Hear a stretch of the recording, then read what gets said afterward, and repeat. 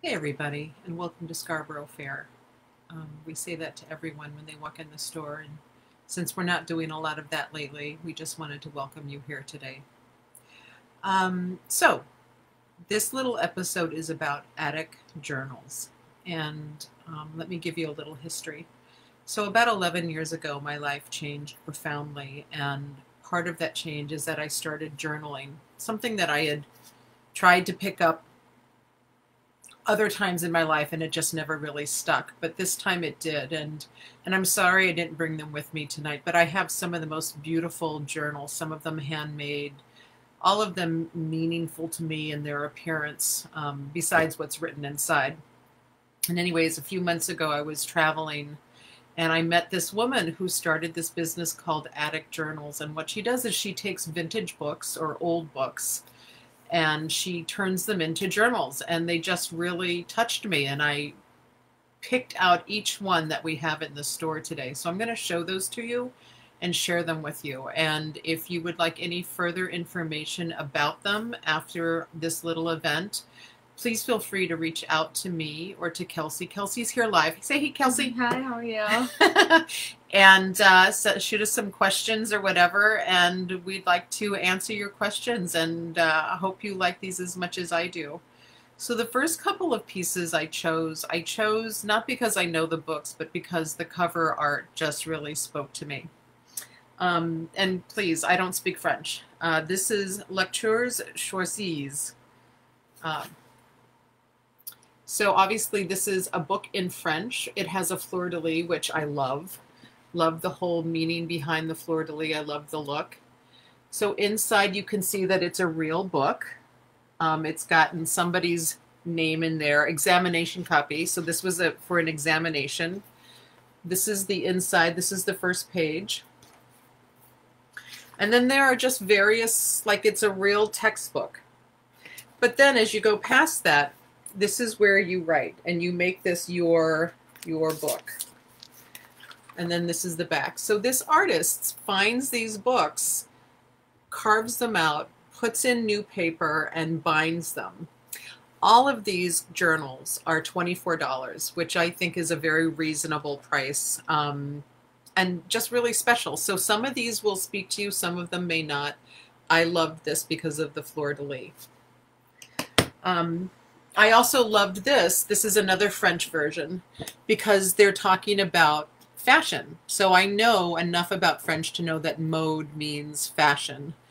So this is an illustrated encyclopedia of fashion. Inside there's words I don't understand. And more words I don't understand. Look at this pretty picture. And then you start being able to write over here, and there's lots and lots of pages for you to use this for several months, if not a year, depending on how often you journal. I try to do it every day. That doesn't always work, but love that. Then I loved this one. I had no idea until a moment ago what it was about. This is about remembrances of World War II. This was somebody's book. You can see that there's an inscription in here with his name of Fred somebody, May 15th, 1964. I love that about old books too. I love seeing who enjoyed them in the past, and then you start having your own journal entries. Loved the cover, loved the artwork. That's the back. And then I chose this one because I loved this story. I love this story, and I love this movie, Thomas Hardy, Far from the Madding Crowd. So beautiful. I mean, we don't really see a lot of hardback books anymore. I mean, often I'm buying paperback or softback books, which I don't particularly care for. So I'm a real book lover. This is the Far from a Madding Crowd, the Madding Crowd. And then back in here, the journal starts. So those are the first few that I loved. One of the genres that really spoke to me is Nancy Drew. So when I was 10, 11, maybe 9, I was a huge reader, and I would get a pile of books for Christmas, and by the time Christmas holiday was over, I had read them all. So when I saw these Nancy Drew mysteries, I thought, oh my God, I have to have this. So The Scarlet Slipper and The Mystery of the 99 Steps. I mean, I read all of these. I'm sure many of you did also. The Clue in the Diary.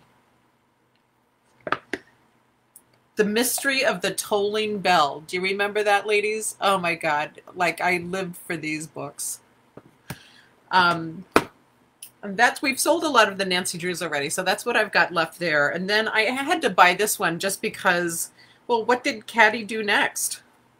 What Caddy did next. I just loved that. I mean, I have no idea what this book is about, but loved it. Loved the cover. Loved the fact that it was about Caddy. Oh, and then I got a Dr. Seuss. One fish, two fish, red fish, blue fish. So this is a fun one to either have on your nightstand or give to one of your grandchildren. I'm just trying to see how to make sure that you can see these pages. I'm going the wrong way. Isn't this amazing?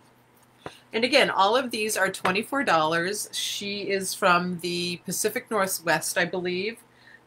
These are all made in the United States. Mastering the Art of French Cooking by Julia Child and Louisette.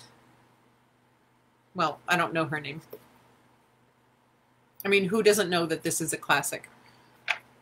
The Equipment. Actually, I have a friend that would probably love this.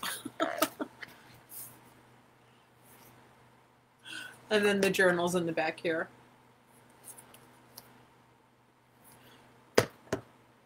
I think my mother had this book, Better Homes and Gardens, the casserole book. And it's a journal.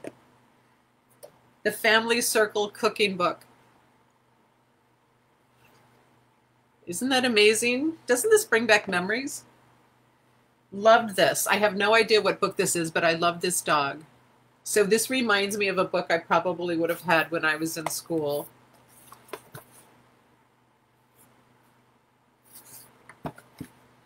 And this is lots and lots of nice big paper in this journal. And again, all of these are $24. I have a few more to show you. This is the Good Housekeeping Needlecraft Encyclopedia.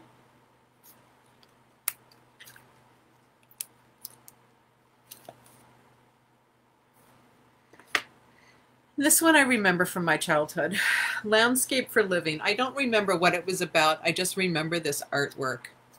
And so that touched me. I don't know why I'm going back in time in my mind, but just loved this. And lastly, the New Book of Knowledge. I know we had this when I was a kid. Let me see if I can do this gracefully. There you go.